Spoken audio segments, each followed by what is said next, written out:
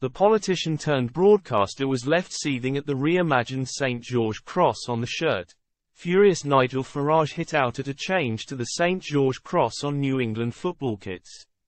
The kits for the three lions unveiled by Nike ahead of the Euros feature a cross on the collar of the shirt with a blue and purple horizontal stripe rather than the traditional white and red symbol.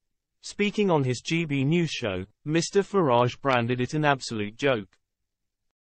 He said, "Well, okay, that's fine, that looks okay, until we go and have a look at the St. George cross, or at least their interpretation. That's it, it's a multicolored cross. It bears no relationship to the St. George cross whatsoever. If the England football team think that's acceptable, well, why on earth would you be apologetic about Englishness if you're going to play for England in the European football finals? I think it's an absolute joke." Nike described the change to the St. George cross as a playful update, to unite and inspire. The sports company said the 2024 kits celebrate football heroes of the past with a modern twist.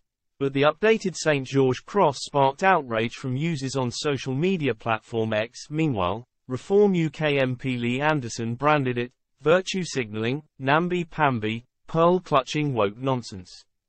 And Tory MP Brendan Clark Smith added that the design looks nothing like our flag.